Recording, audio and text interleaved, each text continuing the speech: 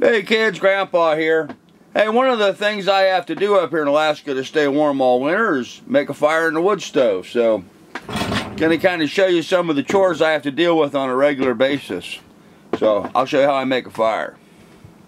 Here's my little wood stove. It's a cheap little Chinese guy. Not very expensive.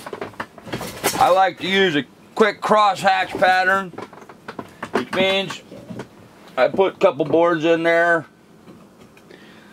Kind of like that. Let me see if I can get this around where you can see. Kind of like that. And I get my little fire starter stick stuff. Get my matches. I find this little cardboard fire starter stuff I bought here at the local store. Works really well. I've got to admit I kind of prefer it over anything else for getting a fire going. I'm afraid my matchbox is a little damp. This one's been sitting around the cabin all summer. Drew a little moisture. Anyhow, we go ahead and get that lit. There we go. Get the matches off to the side. And we find some little small pieces of kindling. Whatever smallest pieces I got. Lay them down, cross hatch, another couple pieces on top.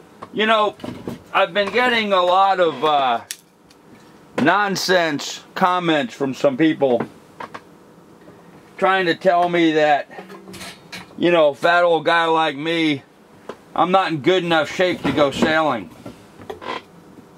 And want to kind of address that a little bit, and just how ridiculous of a statement that is.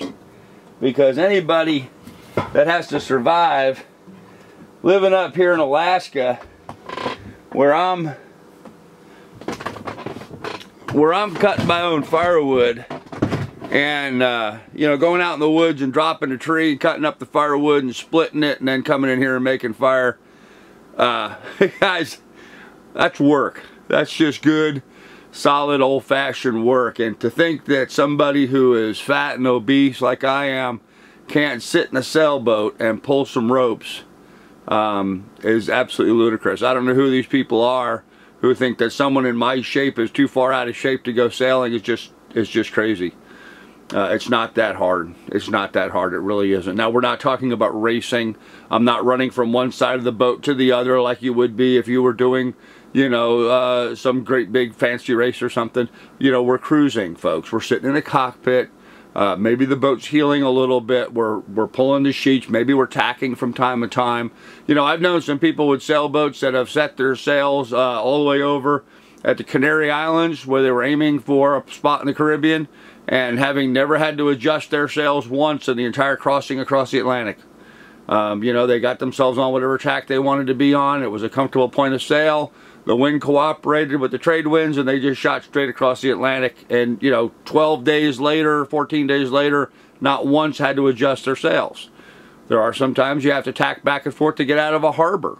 It's not that hard, guys. This is not, you know, big, huge physical labor. I don't know where anybody thinks that because someone is out of shape like I am that you can't sail. Sailing isn't exactly physically demanding. So, anyhow, had to make my fire this morning. Thought I'd just talk a little bit about that. We'll catch you guys later. Please do like and subscribe, and we'll have more videos for you in the future. Thanks.